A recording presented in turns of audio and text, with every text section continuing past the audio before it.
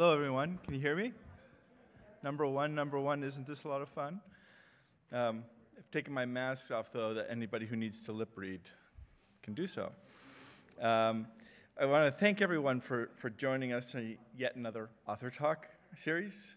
And it's a great evening. I think that we can applaud that. And, you know, spring appears to be on the way. I think Punxsutawney Phil was wrong this year. I'm Eric Rao. I'm Director of Library Services here at Hagley, where we preserve and share the story of American enterprise, the unfolding history of American business, technology, and industrial design, and its impact on our world.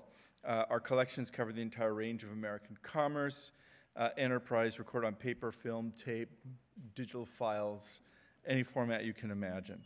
And our mission encompasses not just collecting that stuff, but sharing it all with scholars, but then also with you all. And you know, events like this one that you're about to experience. So this installment of our Author Talk series, like most, is the product of the Center for the History of Business Technology and Society, which translates to Roger Horowitz, its director, right over here, Carol Lockman, who's in the back, up top, Ben Spahn, and Greg Hargreaves, programming officer. And I'd like to first thank them for putting this together tonight. We're also grateful for other staff members in the library and also for colleagues in facilities management here at Hagley and friends from Showworks and so forth who often labor in obscurity, but without which we just wouldn't be able to do this at all. So we're especially grateful, however, to you for making it out on this evening. And we're hoping that we'll see more of you in other events that we have throughout the year.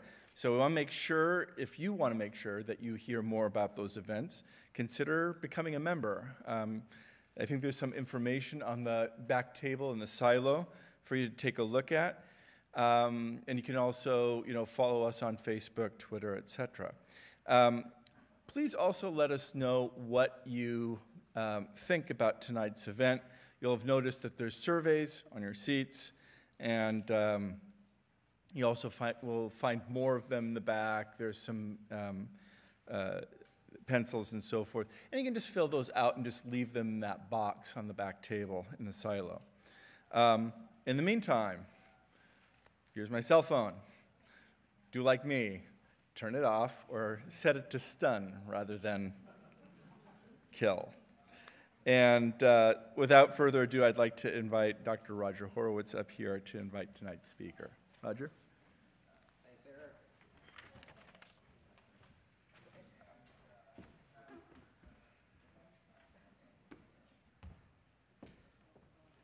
First, the magic podium. Well, I'm so excited. I'm Roger Horowitz. I'm the director of the Center for the History of Business Technology and Society. I'm so excited at this crowd. I mean, this is like the largest crowd we've had here since the pandemic started. I mean, this is just great, and I'm really thrilled, above all, that all of you have come out to join us for one of these author talks. It's great to see this kind of interest. It's great to see all your willingness to come out here. And, as we would say, we're Jewish next year in Jerusalem. Next year, hopefully, no masks. That's all say for that there. Well, today we're here for another author talk to hear Rachel Lance talk about her book, In the Waves, My Quest to Solve the Mystery of a Civil War Submarine. And if you like the way this book looks, we have them for sale in the back, just in case you're curious, and Rachel's going to be available to sign them, just so we have an ad from the sponsor. Now, this book came out in 2020. And some of you may remember what happened in 2020, the pandemic. Remember that thing? And it wasn't a great time to have a new book come out for this. And one thing it did is it made it hard for Rachel to do in-person author talks like this. So she tells me this is the first in-person book talk she's done there. So we're counting on you, audience. You got to make up for 2 years of waiting for this chance. So we're counting on you to be enthusiastic and ask really good questions at the end there. Now, we do these author talks because Hagley has fabulous research collections, And it's one of my great privileges in working here that my job is to bring people through to use these collections, and then to promote that we have these collections and that people who are using the collections, like Rachel, write really, really interesting stuff. That is my job in a nutshell. I joke that if we had better transportation in Delaware, I might not have a job.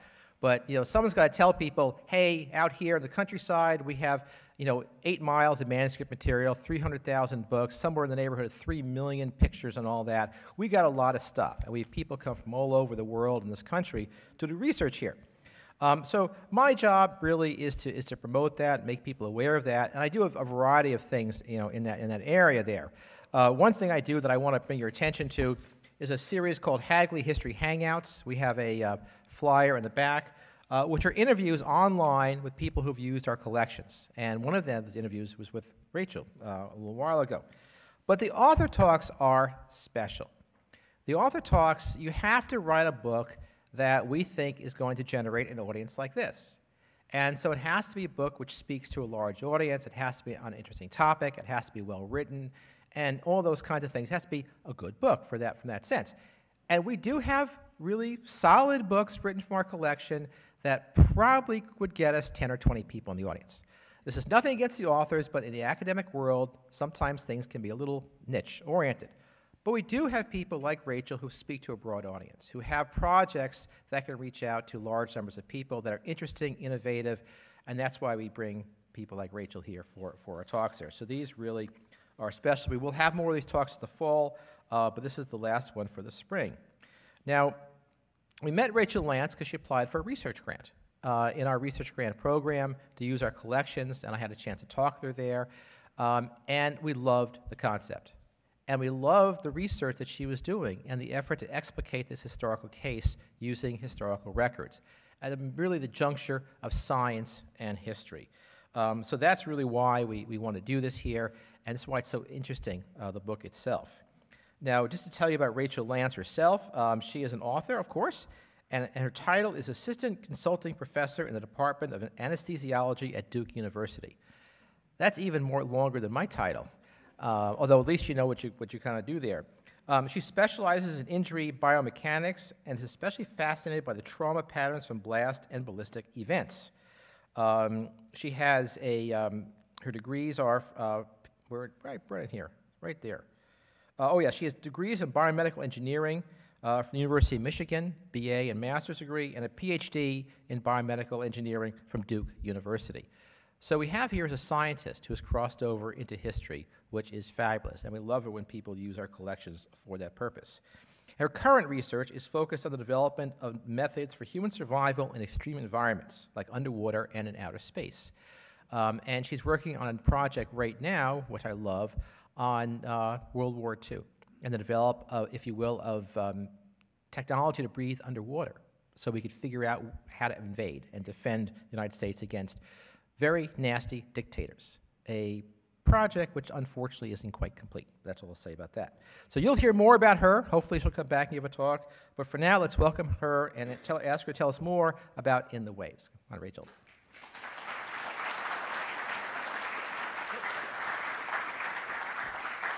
I need that. Great. Thank you so much to you both for the introduction, and also for paying for me to come here for my original research without quite knowing how it would work out. So obviously that research has since been completed. It became the capstone to my doctoral dissertation at Duke, and it also eventually turned into this story that people kept asking me to talk about. Now, when you're a scientist, that's a very unusual situation, because normally they get 2 words into my official mumbo-jumbo title, and then they start edging away from me at the cocktail party. So with the Hagley, that was the first time I really knew that I had something special here that appealed to a broader number of people. Was actually not until after I had completed the project, and everyone kept wanting to hear this story. So I happened to be at a time in my life when the circumstances lined up. I'd always loved literature, and I just decided to write it down, and that became the book.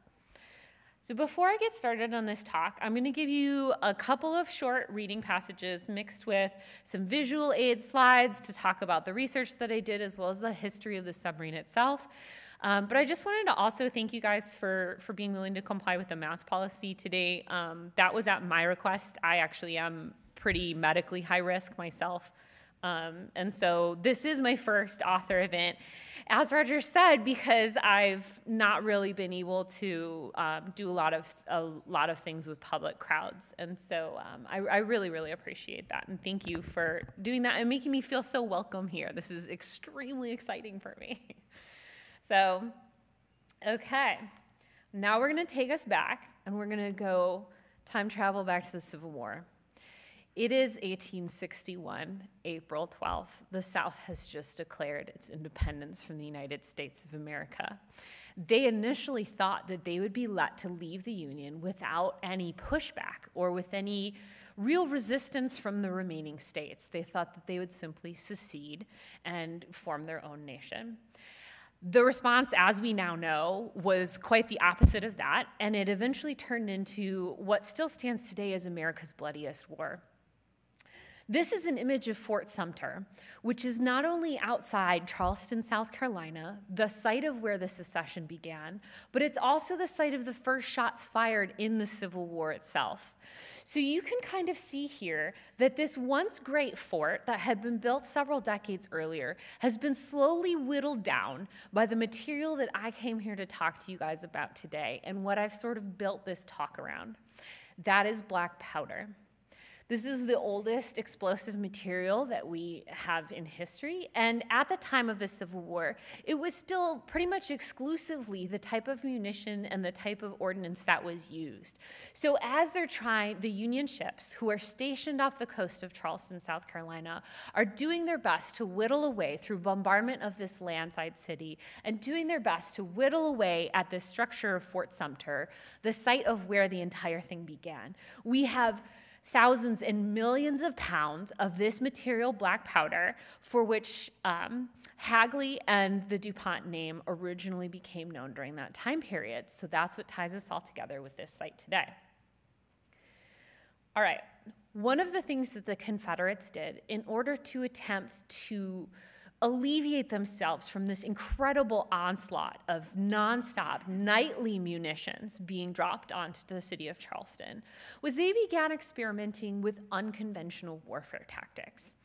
Now, as I mentioned, the South didn't necessarily anticipate a war, and so one of the commonly cited facts about the South and the Confederacy is that it had less industry than the North, it had less rail transport than the North, and it had less population of fighting age than the North. Those facts are also fairly well known, but one of the other things that's really interesting is that at the time of the Civil War, as can be found in Hagley's archival records, less than 1% of the production of black powder, this unbelievably crucial element, is actually taking place in the Confederate States at the time they secede. So what they have to do is they have to get creative. They start, and I'm going to sound like I'm picking on the South here. I'm not, because full disclosure, the North was doing it too. But they start experimenting with what at the time were called infernal machines. And they mean this word infernal quite literally. They mean it literally has come straight from the bowels of hell itself. And it's considered an unethical approach to warfare.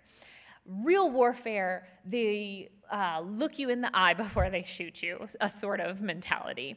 Whereas with these submarines, which they first start developing, or they didn't first start, but which they start developing in earnest within the Civil War, all of a sudden stealth becomes a factor. This is no longer considered a gentlemanly sort of warfare. We're more reliant on these attacks. But still, even though we've moved underwater, even though we've moved into this world of stealth and ingenuity as opposed to more straightforward traditional warfare, the black powder is still going to be a central role. All right, so here is a three-dimensional rendering of the submarine H.L. Hagley as she would have looked at the time of her use in February 1864. So we're going to get back to the attack in just a second, but I just want to point out a couple of the key features for some of you who might be learning for the first time that submarines were part of the Civil War.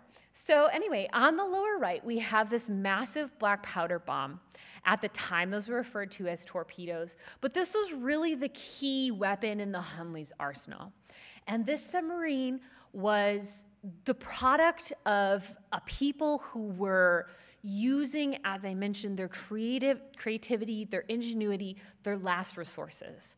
So this is a homemade submarine. It was hammered together out of the recycled iron plates of a steamship boiler, and they hammered it into this shape where they could somehow fit 8 crew people inside. So there was one guy, and I worked for the Navy for the 9 years as a civilian, so I like to joke that this guy was the officer, so he didn't have to do any manual labor, and any of the military people will understand that officer joke. But the other 7 were seated, as you see them in this image in the upper right. They're seated along a crank handle. Now, they had experimented with other designs. They had experimented with diesel power. They had experimented with some degree with electricity. But what ended up happening was nothing else proved to be as robust and as reliable as simple, good old-fashioned muscle.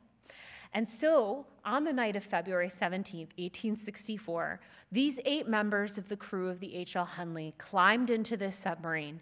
Each of the 7 took their places along the crank. Lieutenant George Dixon took his place under the forward conning tower, which is up here. These were the ways that he would have looked out and noticed where he was going for navigation. And they began to proceed toward the convoy of ships that was blockading Charleston Harbor and peppering it every night with thousands and millions of pounds of black powder bombs. So I wanted to start out actually just reading a quick passage, because the attack is the prologue of the book. So it's no surprise that the attack happens. The attack is what starts this entire story, and it's what starts the entire story of me researching it.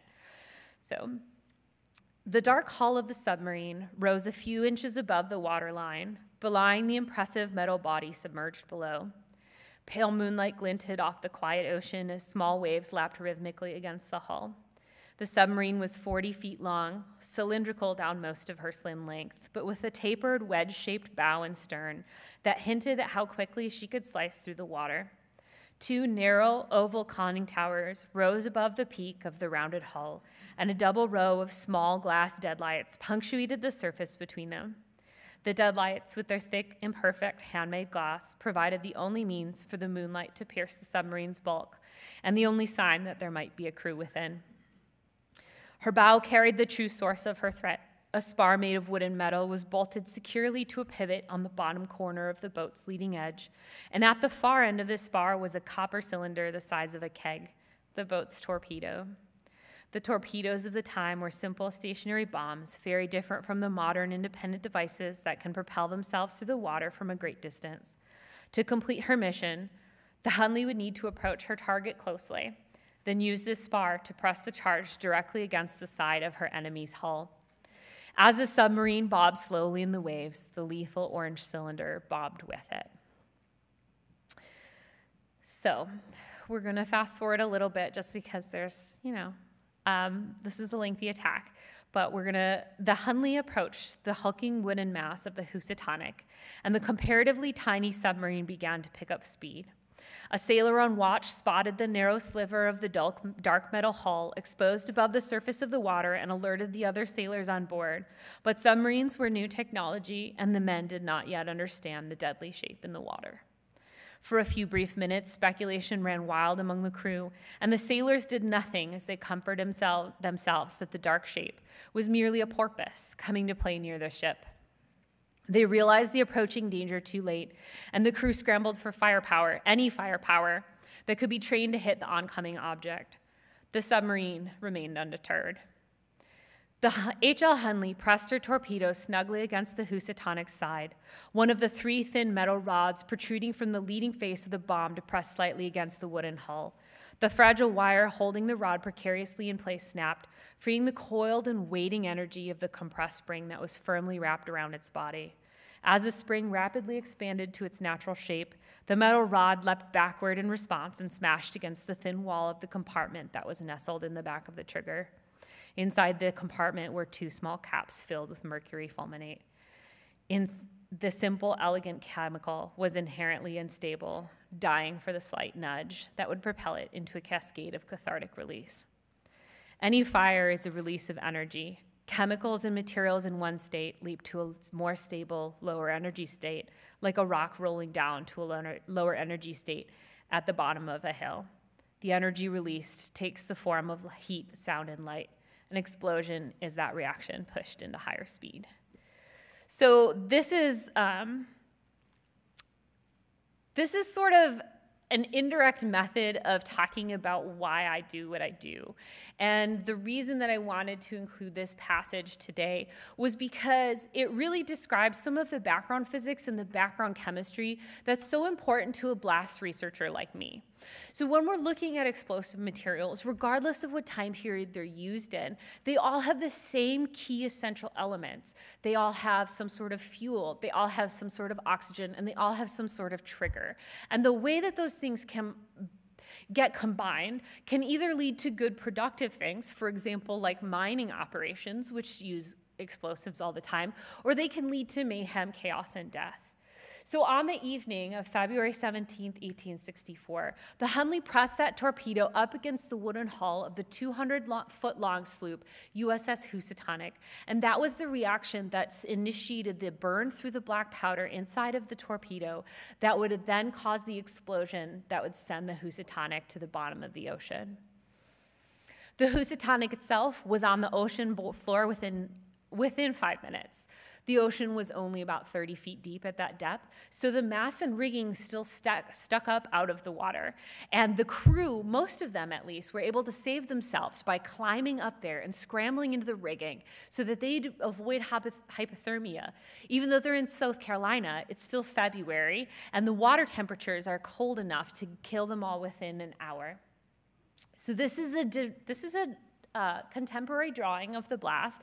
So obviously it was done after the attack occurred, but the blast size is actually fairly consistent with what this type of torpedo would have produced. Okay. So next, Hagley. Hopefully this image, I heard some murmurs, so I think this image is probably pretty familiar to many of the people in this room.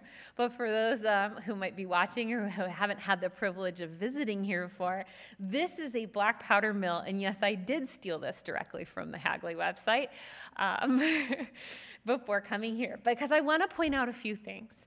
This mill is used in the process of making black powder. As I mentioned, there are different components. There's a fuel, there's an oxidizer.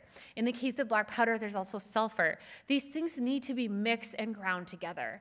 And what that essentially means is in the final stages of manufacture, you are taking an explosive and hitting it really hard. That's not a great idea.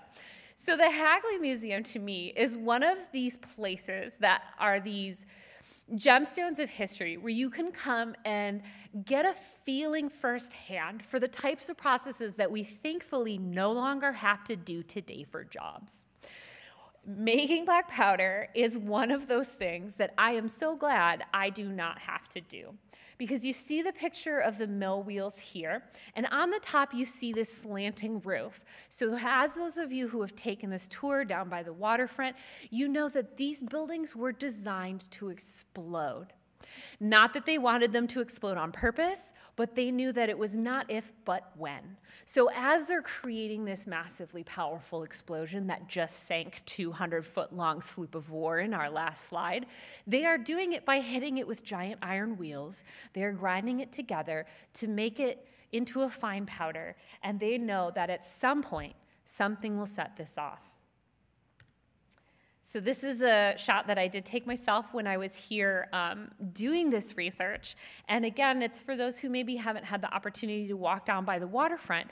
But on the left-hand side of the frame is one of the milling buildings. And these are built out of strong stone, except for that flimsy roof and that flimsy fourth wall that are designed to direct the force of the blast. Then there is a space with another additional wall over on the right where they had to run behind that wall for safety before they started the mill.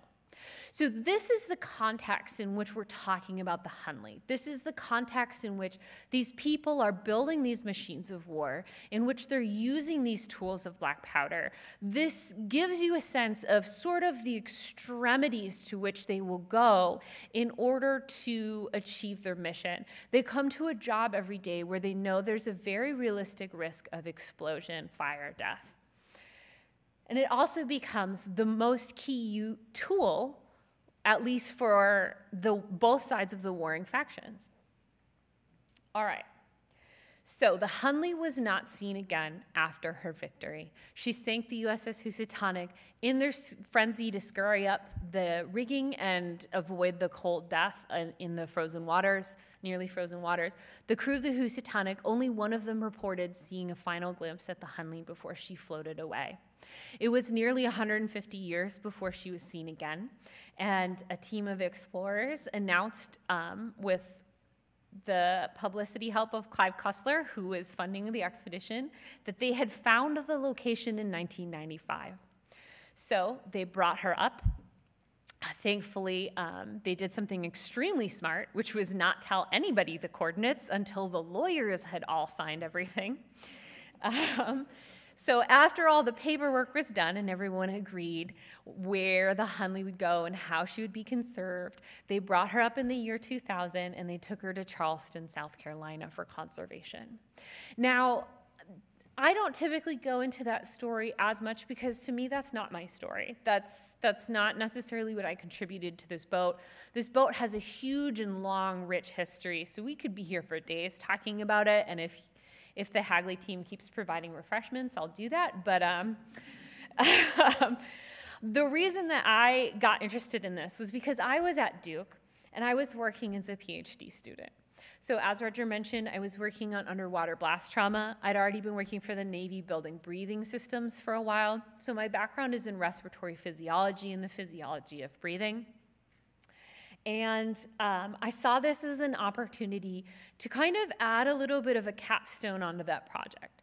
So the majority of what I've been doing have been looking at unprotected swimmers who were in the water and who had gotten accidentally blasted. But my advisor one day just walked into my office and he sort of sat himself down, which if you know professors, they have a way of doing. And then he sort of started in the middle of a sentence, which again, if you know professors, they have a way of doing. And he asked me what I thought about the case of the Hagley. So I'd already been working on underwater explosions. I'd already been working on modeling modern day explosives and their effects on the people. And I had not the first clue what he was talking about. But when you're a grad student, you just kind of agree with what they're saying until they leave, and then you Google it. So that was what I did. And that was how the Hagley project got started. Initially, I very naively thought it might take like a weekend or two, and it spiraled wildly out of control. All right. So one of the things, as I'm sitting in my office, frenziedly Googling this thing I've never heard of before, that starts to come up are these pieces of evidence that the archaeologists and conservation experts down in South Carolina have managed to pull out of this submarine as they've been working painstakingly on its conservation for decades. One of the things that was interesting to me is the watch broke. This is the watch of Lieutenant George Dixon. Yes, of course, this is a modern photograph of his original watch. This watch did not wind down, it broke. And it broke at a time that was consistent with the time of the attack. Now, as a scientist, I cannot tell you for certain it broke during the attack because it might have broken exactly 12 hours later or 24 hours later. I have no proof of that, but that is definitely what we would call suggestive correlation. Another thing that was interesting to me is if you look at the position of the bones inside the submarine, nobody is trying to escape. This is the arms and legs of Lieutenant George Dixon. Now, unfortunately, some decay had happened before the rest of his skeleton was locked in place as tidily. His head tumbled into the bilge. But you can see here, sorry, things happen after 150 years underwater. So you can see here that he was actually still seated on his little pilot's bench when he died. So this little piece of wood back here is his own private bench, and he has his hips and legs positioned back there, and he's simply slumped over. Now, the key part of this image, and the part that really brings it home for me, is the exit from this submarine is here. So if this guy wanted to get out, literally all he had to do was stand up. And he didn't. He fell over. Now, as a blast trauma specialist, one of the things that I spend a lot of time doing is ruining movies for people. Don't watch movies with me. I am that person who points out everything wrong. But the biggest thing that the movies have misled us about is the ability of an explosion to throw a human body. Explosions can be large enough to throw a human body. That is absolutely physically possible. However, if they reach that magnitude, the person is dead 100% of the time. That is a fatal exposure level. So when you see people who happen to have been slumped over on their tiny pilot's bench where they are an officer so they don't have to crank, that is a sign of a potential blast trauma. So that was what was really interesting to me, piqued my interest. These people have this massive black powder bomb. It's released all kinds of fire and fury into the water, and all of a sudden, all 8 of the crew has simply slumped over. However, they're inside their submarine. Nothing like this has ever really happened before. Now, in the field, we know that blast can go through materials. It's a bit like sound. If you're in a cheap hotel room, you're gonna hear your neighbors. But if you have good walls, then you're protected. Blast has some of the same properties. It can go around corners, but there's never, at least until we were looking at these pictures, a confirmed case of blast trauma occurring within this kind of enclosed vessel. Now, at the time, I just, again, thought it would be a weekend project, so I sort of just let it go. But then the more I looked at it and the more it just bothered the back of my brain, the more I looked up other information. So here is an image of the end of the spar. When the submarine was recovered, the spar was recovered with it. And as they start to chip away at the years and decades of crud that are encasing the end of this long pole, the conservationists discover that this is the copper from the torpedo. The torpedo was still attached. So what this tells me as a scientist is I now know the exact distance they were from the bomb. This is incredibly key because blast can decay very quickly with distance. So for example, if you are near an explosion in air, the matter of a few inches can mean the difference between life and death. Underwater, it's far less sensitive. Just like whale sounds travel for very long distance, explosions can travel much farther underwater as well. But at the same time, as an engineer, looking at this problem as a scientist, now I have the exact distance. That's a very tempting clue. The other tempting clue is this torpedo drawing, which was uncovered by another researcher, not myself, I can't take credit, in the US National Archives. And this is what we call a bomb diagram. So now I know how far away the bomb was, I know what the submarine was like, and I know how they built their munition. Now, I do not generally, even in a safe legal context, I do not generally take charge of building the bombs. I leave that to people who are far more specialized in that than I am, and I watch and wait excitedly for the moment when we get to hit the button. But basically, when you have a charge like this, really the construction and the manner in which it's built is a really big part of determining how it will go off and what will happen as a result. So I wanted to talk about what happens next, which is essentially what brought me to the place where we're standing right now. We have these clues, we have the distance, we have the charge models or schematic, and what I need now is to know more information about what goes inside. Essentially, how were they making black powder during the years of the Confederacy? So, the drive from North Carolina to Delaware had been long, and the sun had already gone down on the closed museum property. Mine was the only car in the small parking lot at the remote back entrance, and a thick downpour gushed over my windshield. Crouching under my little red umbrella, I ran toward the hewn stone edifice of the darkened building I guessed was the former blacksmith shop, where I was supposed to stay for the week. After punching the code on the locked door of the unoccupied shop, I was relieved when it creaked open to allow me in out of the deluge. The Hagley Museum is not a normal museum. It is a former black powder mill built by a French immigrant. There is a 100% chance I'm saying this name wrong, and I apologize. Should have asked someone before the talk, but Eleuthère Irénée Dupont in 1802. The famously wealthy DuPont name is now firmly associated with a diverse portfolio of chemistry and innovation, but E.I. DuPont first established the base of the family fortune by grinding black powder at this mill. As all the other American powder manufacturers shut down, one factory at a time, each sent their black powder documents for preservation to the DuPont-funded library and archives at Hagley.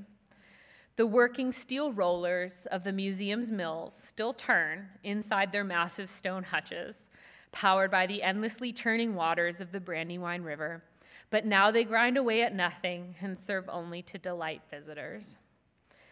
They have everything ever written about black powder, the woman in charge of research at GOEX had told me when I called her begging for data.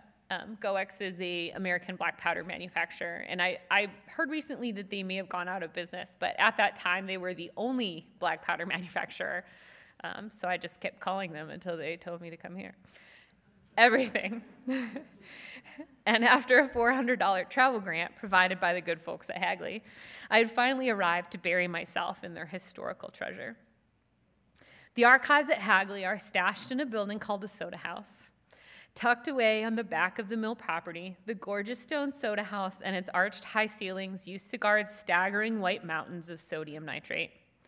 Also called nitrate of soda, hence the building's name, sodium nitrate is an oxidizer that replaces potassium nitrate in the specialized black powder destined to blast open mines. These days, the statuesque building serves as a wedding venue, and the high arches are home to black powder documents instead of ingredients. They contain shelf upon shelf filled with the same gray filing boxes found in every archive in the world, all tended by an ingenious man named Lucas Clausen. Hopefully that means some of you know Lucas, but I couldn't resist putting him in here. Lucas knows the archives of Hagley. He knows them as if he had been born in the aisles between the stacks. I sat at one of the long tables in the massive, vaulted, white-walled reading room with my camera, tabletop tripod, and document stand ready for action. I was instinctively quiet, even though I was the only one there. Lucas would silently appear carrying filing box after filing box, placing them on the table for me to photograph before he once again disappeared without a word back out the door to the stacks. Between his meticulously groomed handlebar mustache and his deliberately antique fashion style, I felt as if I were being handed the secrets of the Hunley's torpedo by my own personal Civil War ghost librarian. It was through Lucas Clausen that I first met George Washington Raines, military chemist and Confederate black powder demigod. All right, so that pretty much says it about my experience at Hagley. It was really important for me to write that in here because I think a lot of times there's a disconnection between science and history in practice, when in reality, science and history closely drive each other. There are so many examples of key historical events being the impetus to move science forward. The zipper was an invention from World War I, as was stainless steel. The mass production of penicillin came out of the need to supply troops during World War II. These examples are innumerable, and the fact that people try to disconnect them, I think, is a little bit sad because you can't truly understand what's happening with the background science until you understand where it came from. And for me, the Hagley archives had the secrets to where this came from. As I was trying to replicate this blast and as I was trying to replicate this bomb that had been built by the Hunley, built for use by the crew of the Hunley, I wanted to make sure that I was understanding the ingredients and the process and the chemistry of the black powder that was going in it so that I would make sure that I was creating the correct scenario. Like there are ways to do this wrong. So what I mentioned at the end of that was something called the Bomb Brothers. And Hagley was not only a treasure trove of data, but it was also the first place I started learning about these two characters, who are still, who I think, two of the most fascinating people in the entire Civil War. So while the North was getting approximately half of its black powder supplied directly by the DuPont company during the time, the Confederacy, as I mentioned, had less than 1% of the black powder manufacturing at the time they seceded. They were desperate. And then, of course, with the blockades, their allies abroad couldn't even really be sending them. So what were they going to do? Start throwing bullets at people? So they had to figure it out really quickly. The two people who were really influential in making that happen were these two gentlemen who had earned the nickname the Bomb Brothers, even at the time, Gabriel and George Washington Rains. George Washington Rains was a chemist, and he somewhere found a pamphlet from somewhere in Europe where they had made black powder. This pamphlet did not have any pictures or diagrams, and so George Washington Rains was like, yes, I can do this, and that was how he built the Confederacy's largest black powder mill. Now, he thankfully left behind sufficient records to indicate that what he was doing was enough of a mimic of what was happening in the North that the Hagley data was still considered comparable and useful to me. The chemistry from what George Washington Rains was doing for supplying these bombs, for supplying and filling the bomb of the Hagley, was still going to be informed by the secrets locked in these archives. His brother Gabriel Rains is perhaps best known or most infamous for inventing the landmine, which he was quite pleased about. He was using to blow up Native American warriors. But during the Civil War, he was also the first person to take that and say, hey, let's make it underwater. So this is from a handwritten textbook that Gabriel Rains left behind. It is in another archive, although thankfully some other history aficionado has gone through and copied and transcribed it, and I was able to simply order the transcription. But Gabriel Rains starts playing with these different torpedo designs, and he's doing this quite scientifically. He thinks that the ironclads are a distraction. Everyone's focused on these ironclads, the Monitor and the Merrimack during the Civil War. Everyone's obsessed with the idea that these big metal ships are going to rule the world. But Gabriel Rains proved to have actual foresight. He said the ironclads are said to master the world, but the torpedoes master the ironclads. And by torpedoes, what he really meant was black powder and this use of underwater explosions. So Gabriel Rains, using the munitions provided to him by his brother George Washington, he started conducting scientific testing. So this is a contemporary photograph of using the different types of black powders and different charge sizes to see what kind of force they could get out of this stuff. What kind of force could it be used to project cannonballs and different munitions? Now, allegedly against the ironclads, as in this photo, but at the same time, to try and optimize their production. So, most of the Confederate records were destroyed at the end of the war. There are not a lot that survive in terms of their actual experimentation, but because we have enough to know that their processes were very similar to what was happening up here, we can look at the Hagley archives, where thankfully, Lucas Clausen brought me this guy. So this is not the only thing I found there. Obviously, it was a week of discovery. But this is just one of the examples of my favorite part of archival research. It's like the quietest celebration of your life. Like you're in there, and it's a literal library. And you cannot exclaim, and you cannot jump and scream. But that's what you want to do, because you just turn a page, and 99 times out of 100, it's potentially interesting but not very useful. And then every once in a while, you turn that page, and you find a jewel. So what I learned up here was that they had this charge weight. And originally at the time, myself and everyone else thought the charge weight of the Hagley was 135 pounds of powder. Now, since then, I've uncovered some more historical documents that make me think that there's more evidence to say it was 200 pounds. But at the time of these experiments, 135 pounds was the number. And at Hagley, the DuPont family has tested exactly that value. So now we know this thing is producing 24,200 pounds per square inch of powder into the side of the Housatonic. So this bomb, this 135 pounds, this beer keg of a bomb is producing 24,200 psi. That's an incredible value. So that was enough to combine with a bunch of the other scientific experimental data in order to come up with an assessment of the effects of the bomb and correct for the difference between the history and the modern day stuff. Okay, so we take us back to the Hagley, and I just wanted to revisit this image one more time. So now you imagine we have a 16-foot spar, and on the end of it is 24,000 pounds of pressure per square inch. Gabriel Rains was aware of these torpedo boats, as they called them. He was aware of their plans to use spars to press his inventions of these underwater bombs against the sides of enemy ships. And he referred to the idea as an abortion of invented genius. He said that at minimum, to make these things safe, you needed a spar that was 40 to 50 feet long. So here, as an explosives expert, if your explosives expert tells you you need to be at least 40 feet away from something, you should be at least 40 feet away from something. The crew of the Hagley was 16 feet away, and that was the final real clue for me to combine with the rest of this information and look at this from a scientific perspective, reconstruct this blast, put instrumentation on the inside of the submarine and inside the water, and evaluate whether or not my theory of the mysterious crew deaths being from the blast, despite being on the inside of their submarine, was plausible or not. All right, so I like to include a couple of photos from the testing just because everyone has not everyone, that's not fair, but for some people, the only time they see science is really in the movie and on TVs, and they have a huge budget for those things. Real science is way grubbier.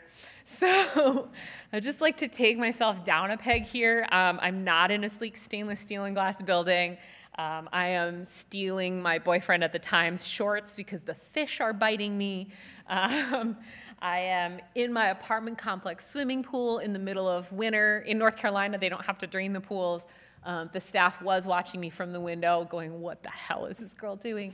But, you know, real science is a little bit more shoestring. You pour everything you have into the project. And so with the help of the correct federal authorities, I was able to set off black powder munitions, knowing because of the archival data that what I was doing was actually on the weaker side of what would have been managed by Gabriel Rains and George Washington Rains during the Civil War. So my charges were at the request of the ATF. We undersized our charges. So this is a video because everybody loves the video of the explosions. So hopefully.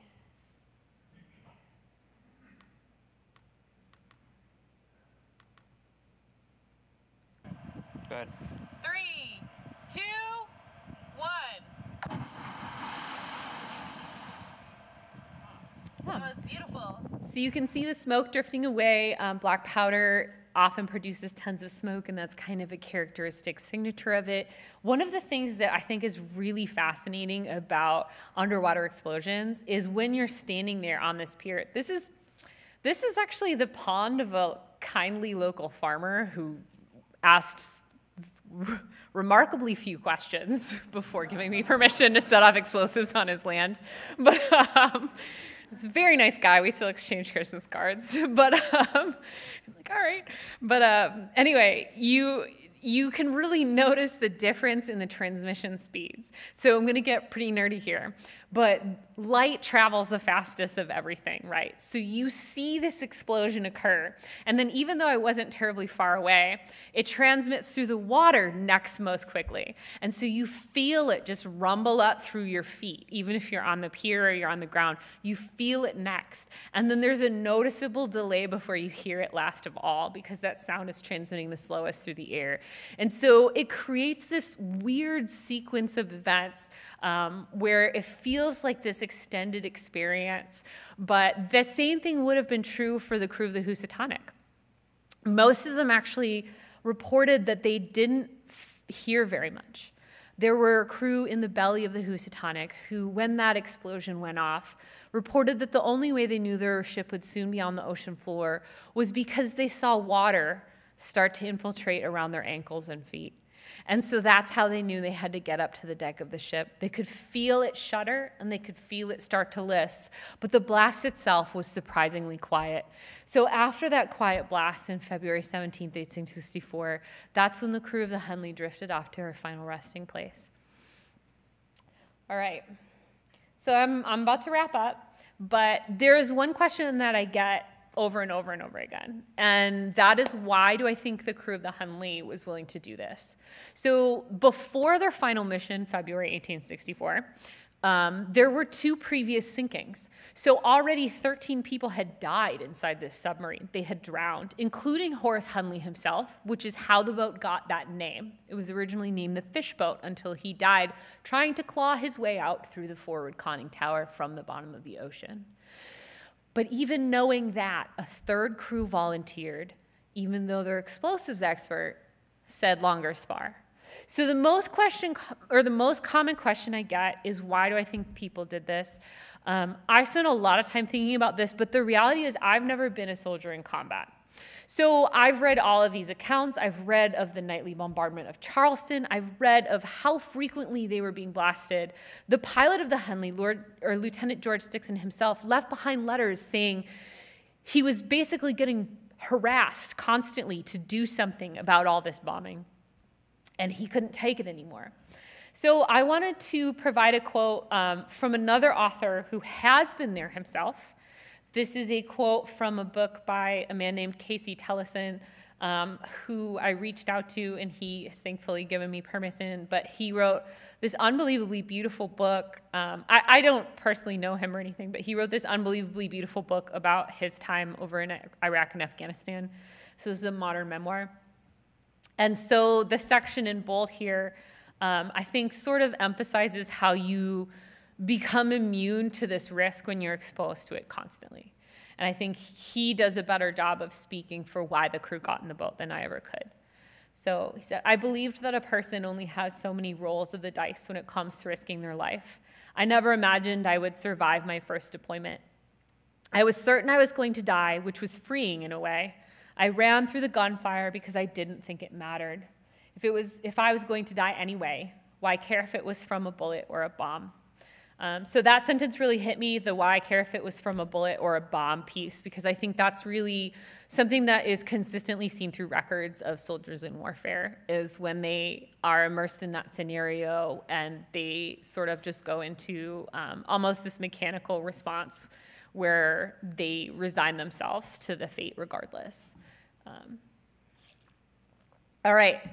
So the last thing that I wanted to close with is just a very brief passage that is really important to me. This passage I put into the book as the explanation of why I do what I do. And so, okay. Each major war comes with advances in military technology, and fresh young soldiers almost always become the first victims. During the Civil War, the Raines brothers brought mayhem with their inventions of landmines and underwater torpedoes. By World War I, machine guns and high explosives were deployed to the trenches, rendering cavalry charges obsolete and introducing the first widespread patterns of blast trauma. World War II brought submarine wolf packs roaming the seas and atomic bombs, and along with them came innumerable medically novel in-water and nuclear blast victims. In Iraq and Afghanistan, the rise in popularity of IEDs caused so many blast-induced traumatic brain injuries that these injuries became known as the, quote, signature wound of the conflicts. During peace, militaries seek to prepare for the next war by developing innovative, more effective ways to kill. Then, when the war starts, soldiers are shipped home with different injury types than in the previous wars. Medical scientists and researchers, who take a long time to produce answers because of the tedious, exacting nature of scientific research, struggle to keep up with the technological advances in weaponry. Blast casualties are uncommon in the civilian world, especially when compared to other traumatic events like car crashes. So the way the field moves forward is usually because a war starts. Soldiers come home wounded or dead. The country wants to know why and decides it is finally willing to fund the science. To explain it, and to please, oh please, hopefully stop it, people like me head to the lab to once again take up our Sisyphean race against the development of new weapons. When the conflicts are over and the dead seem to rest in peace, we are the ones who can be found sifting through the wreckage, still trying to figure out what really happened.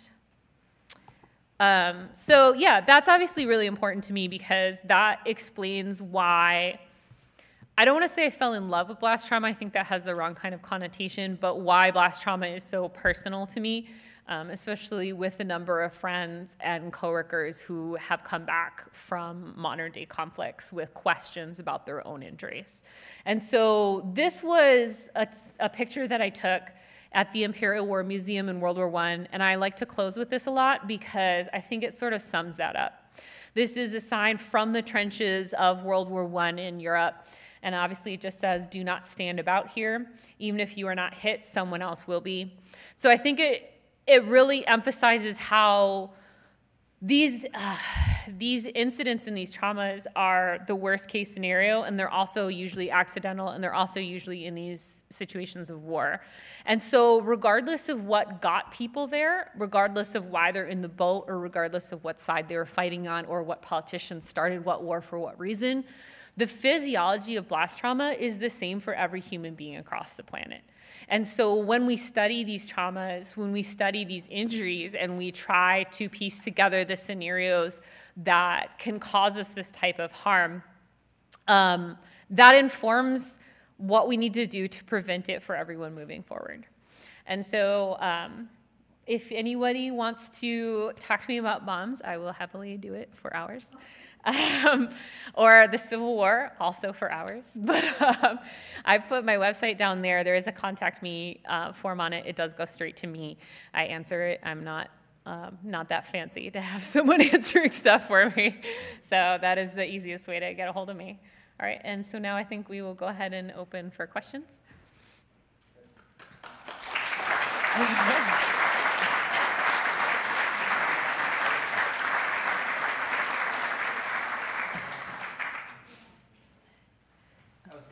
Thanks. I want you to speak into a microphone so everybody can hear, and Eric is going to be the speaker, and he's going to turn it on.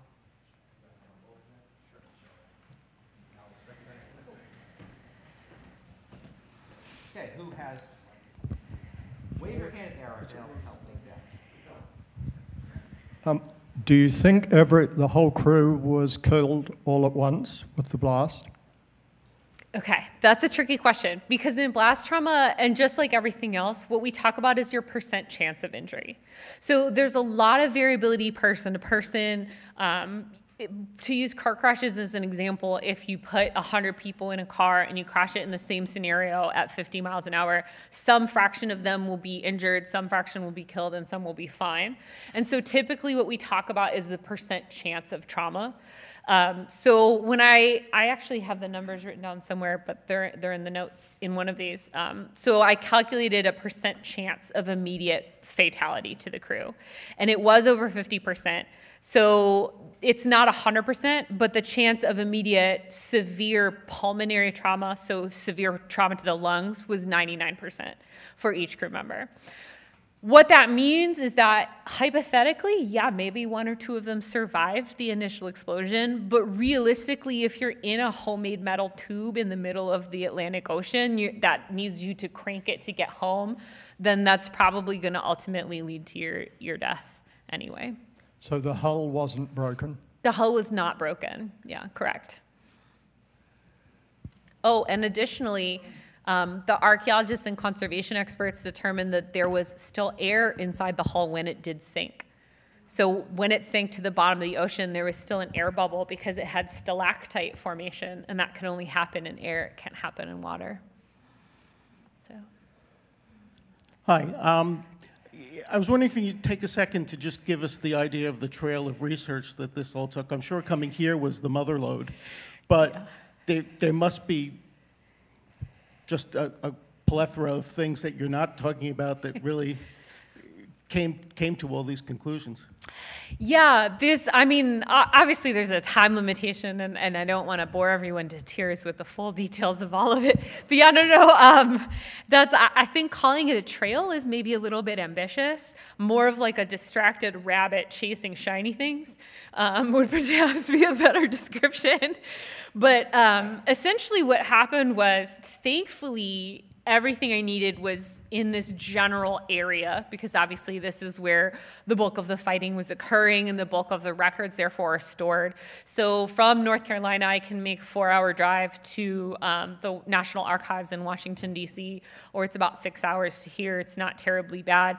And so this was several archive trips to Washington, D.C., in the National Archives there, as well as archives trips here, and then as well as working with the librarians extensively at Duke. We have spectacular librarians there who were willing to kind of bloodhound sources for me and get them sent by interlibrary loan. So that was really the documents part, and the documents part of the collecting what people were doing historically at that time. And I used that to then inform what I was doing with my modern day experiments. So there was a combination of the documents element and trying to figure out and make sure what I was doing was accurate to history, but then there was also the modern day blast physics element. So I was working with computational modeling programs to make sure I was building things correctly, and to try and predict what I would get.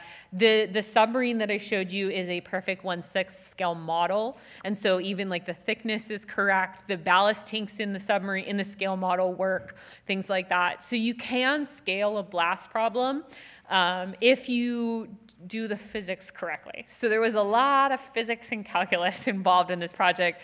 The academic papers, it turned into 3 academic papers as well. And so those are pretty easy to find, but I'm also happy to send them to people if they really want to look at like the level to which there was a marriage of archival work combined together with modern day blast physics. So, okay. Thank you very much for a very fascinating talk, and also some remarks on how to very efficiently use historical archives. Yeah. I was wondering, so your research is basically a quest for answers across multiple disciplines, and that makes the whole thing very complex. And I was wondering, did you at any point run into dead ends, into obstacles that you didn't really expect to find, and how did you circumvent them? Oh, gosh. Yes, absolutely there are dead ends in research. I don't know how to say this without self-incriminating. I tend to just kind of steamroller. So I found that if you're very polite and you're very nice and you genuinely respect other people's expertise, which I do, like it's in no way a ruse, but a lot of people are very willing to help you if you come to them from a place of wanting to learn more from their life and their experience. And so that is a huge lesson from me, not just from this project, but in general. And so most of the dead ends that I encountered, I would say that I didn't even necessarily overcome them. I just had a very generous team of people that we had kind of congealed together by the end of this project. And for whatever reason, they were willing to help me with this stuff. So I would say really the key to the dead ends was reaching out to experts and just politely asking them to loan their expertise and to talk through those dead ends with me and then find a way to barge through them. So, yeah. Yes, I have a question on Housatonic and the Hagley. Yes. Now, you said, about the explosion and everything is, well, you know where the Hagley went down. Where'd the other ship go down, and what was the distance between them? Okay, so that was actually why it took so long to find the Hagley. The distance between them was 310 meters, and the part that was interesting about it is the Housatonic, because it went down in such shallow water and it was such a massive ship, it was actually a shipping hazard. So the site of that wreck has been known since the minute it went down. It was never a challenge to find because it was literally sticking up out of the ocean. So actually over the years, they kept having to cut it down because it was sort of in the middle of a shipping lane. But the reason it took so long to find the Hagley was because the Hagley drifted further out to sea. Everybody, there were actually bounties on it. People were looking for this. People did not just forget about it. It was the subject of many search efforts, but all of them concentrated between this known position of the Housatonic and land, because they figured, well, the Hunley's done. They're going to go back home. Why would they go out to sea? So anyway, that's why it took so long to find, was because its position was actually consistent with where it would have been if it had simply drifted away on the tide. Or they were going in the wrong direction. Well, and backwards. So they were pointing to land, but they had drifted out. So yeah. What kind of analogy can you make between, and maybe this came up in your research, between the Hunley's detonation and what we would now call a depth charge attack on a submarine? So the major difference there is in the type of explosive used. Black powder doesn't detonate. It can be coaxed to detonate. It deflagrates. And it's a very fine difference that makes a very big difference in your physics. So when you have black powder and you have a deflagration, what that means is that it's burning slower than the speed of sound. And that really changes what kind of pressures it's creating out in the water. Now, with a depth charge attack, for example, World War II, they were using primarily 300-pound TNT depth charges during that one. And so TNT has a proper detonation reaction. So that thing burns up faster than the speed of sound. And the reason that's important is it means that whole material is completely gone before it really starts to propagate outward as a pressure wave. And so the depth charge attacks are a lot more powerful. And it's a different blast type. So you see different blast waveforms from them. Now, what I'm thinking you might be asking is, like, why would the Hunley crew be susceptible, whereas a later crew might not? And that is actually a huge question. I looked into it, and I applied my physics curves that I had figured out from the Hunley. And if you look at the hull thickness for the next generation of submarines, so by the time they're building submarines in the 1900s, they want them to go deeper. So it's just like your hotel metaphor. They've accidentally blast-proofed these things because the hull thickness of the Hunley was only 3/8 of an inch. It was, in the world of maritime construction, paper thin.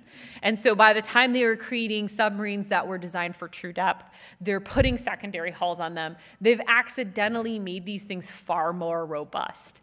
So if you look at the transmission patterns with the Hunley and then you apply it to those different hull thicknesses, even with a 300-pound TNT depth charge, for example, from World War II, you get a sound level that's about consistent, as long as it's at the limit where it will not sink the submarine. As long as you have a range where it'll sink the submarine, and then as long as it's outside that limit, your maximum exposure is a sound level about the sound of a gunshot. And that's actually consistent with what the submariners in World War II report hearing. So it kind of nicely lines up.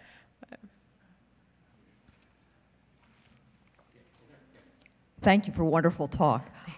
My question has to do kind of by extension of other applications that are also relevant to Hagley.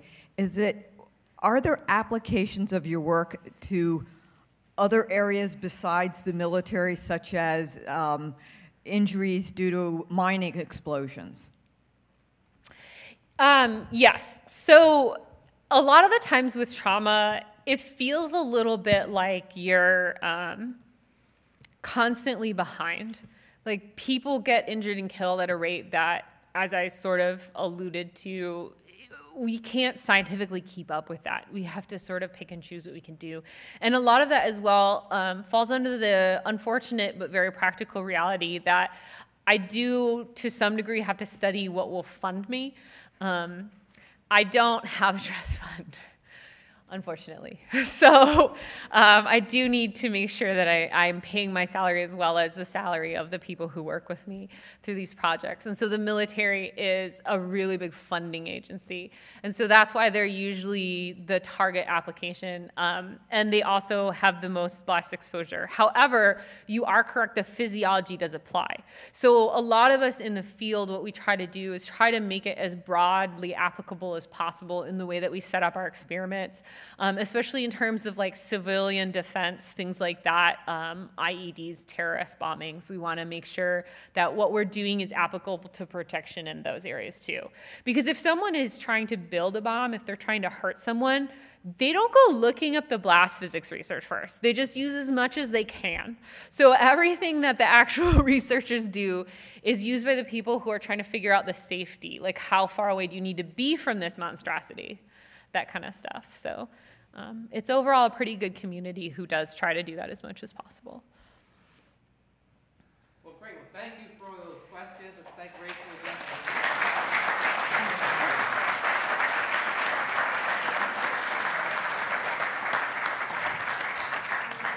We have copies of the book if you want to buy them, and ask Rachel to sign them.